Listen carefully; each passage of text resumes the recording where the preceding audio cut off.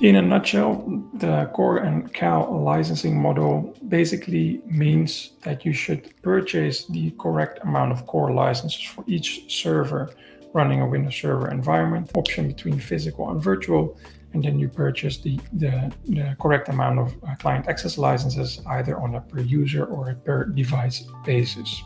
So that's the short summary. Too long, didn't read, or TLDR of this licensing model. Now, in this video, we are going one step further into the Windows Server licensing model. And what we are going to explain here is how to actually license the amount of cores for your servers. And we're going to make a distinction here between physical servers and virtual servers.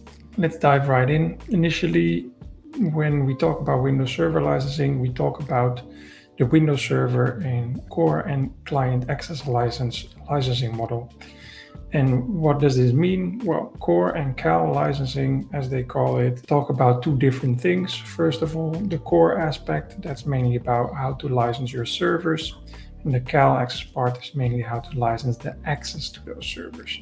If you're already aware with our update with our product licensing sessions, and you already know that the client access license is very important in many different products that Microsoft has to offer. So if we look towards the core part of the core and cal licensing, what does this mean? Basically, you need to license the servers that you have with the proper amount of cores.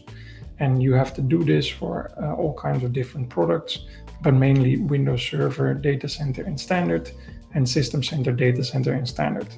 Microsoft also offers this as a combination product called the Core Infrastructure Suite, also available in Data Center and Standard, but this is basically just a combination package of Windows Server and System Center and their standard editions. These products are basically licensed on a per core model. Now, in order for end users and devices to access servers, you need to license the devices and the users that are going to access these devices. So for that, they have the client access license model, and we will link the video about what a cal is and how you should look at a client access license. We talk about this in our product licensing series and also our basic licensing series. Now for Windows Server, there's quite some different client access licenses available. You have the basic Windows Server client access license that is just to allow access to your devices and users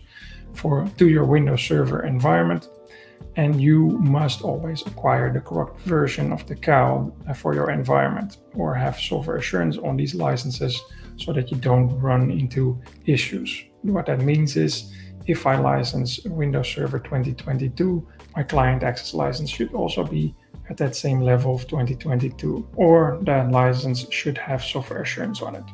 If my Windows Server version is 2022 and my client access license is 2019, the prior version, you cannot access that Windows Server according to Microsoft licensing rules.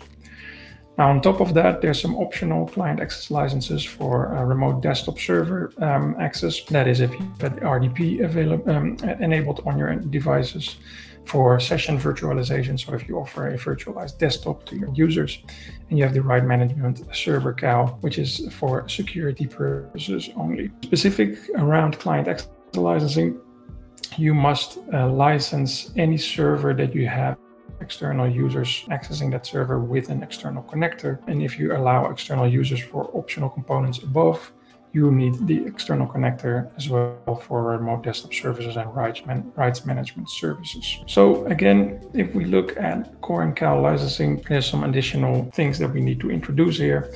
So core licenses are needed to license the cores of a server, a physical server in this case, or a virtual machine.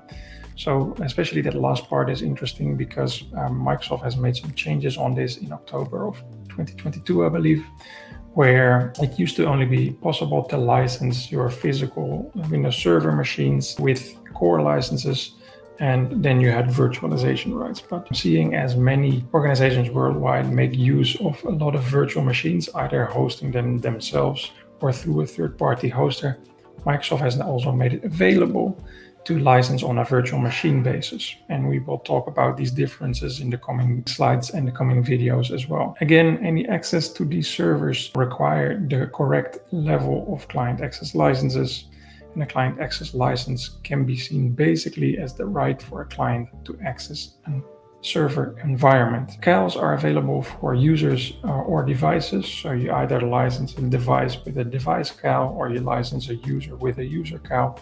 The benefit of licensing with a user CAL, for instance, is if I have a lot of devices like a laptop, another device, a fixed computer device, a mobile phone, a tablet, I can access all the Windows Server environments on all those devices in one go, whereas the device license obviously is just based on a device. So if many of your users use multiple devices to connect into your Windows Server environment, then a user-based license might make sense. Otherwise, if you have a lot of devices that are being shared by users, it might make more sense to buy device licenses. You can mix those, although you don't often see those. And basically, many users are using the user-based licensing model for this.